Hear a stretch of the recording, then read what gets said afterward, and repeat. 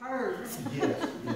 Okay, I'm filming now, so Right. she's going to I'm read. going to tell you about Corpus Christi All right. when he gets through. Okay, okay. Dear Kavik, about a year ago, I promised your mother that I would write this letter to you. So here it is. You probably don't remember me, but I met you, sort of, before you were born.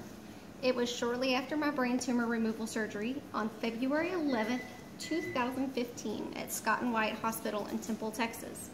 Your mother was one of the wonderful ICU nurses who took care of me those first critical days after my surgery. When she came into my room, we visited for a while, and then I noticed she was pregnant. She told me about you, and that you were a girl, and that you were going to be born in May, and that your name was going to be Kavik. I asked her if it was going to be May 22nd, and with a surprised look on her face, she said, "How did you know?" I told her that my birthday was May 22nd was my birthday. Of course, I now know that you were born on May 15th by C-section. To my way of thinking, you are actually a week older than you are supposed to be.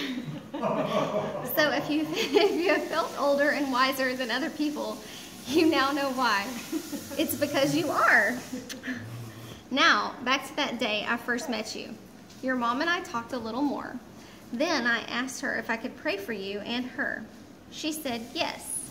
I put my right hand on her shoulder as she sat beside my bed. I put my left hand on you. Surely you remember that, Kavik. You were right there, huh? This is what I prayed. Yeah. Dear God, I come to you today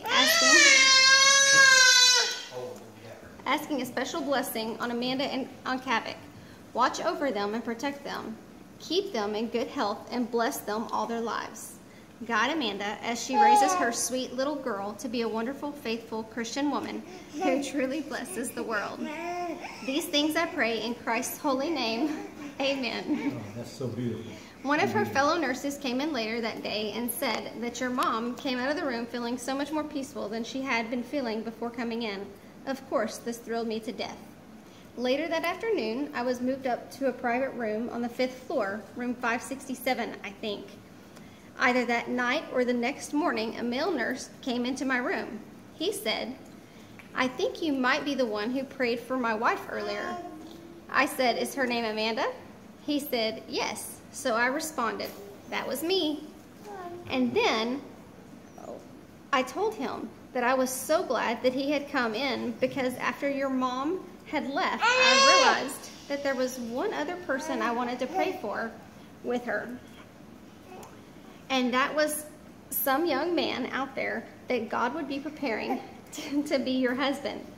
So I asked your dad if I could pray for his future son-in-law. He said yes, and so we prayed. I said, "Dear God, I've come back to you because I want to ask you to be out there picking out an awesome young man who will be the perfect mate for Kavik a few years down the road. Help him be a fine and awesome young man, a fine, honest, loving man of faith and integrity. Teach him to love, respect, and honor sweet Kavik, and to be a godly husband to her. Give them both great joy in their marriage, and help them be a wonderful Christian couple for all of their lives. Help them be excellent parents who will raise wonderful Christian children. These things I pray in Christ's holy name. Amen.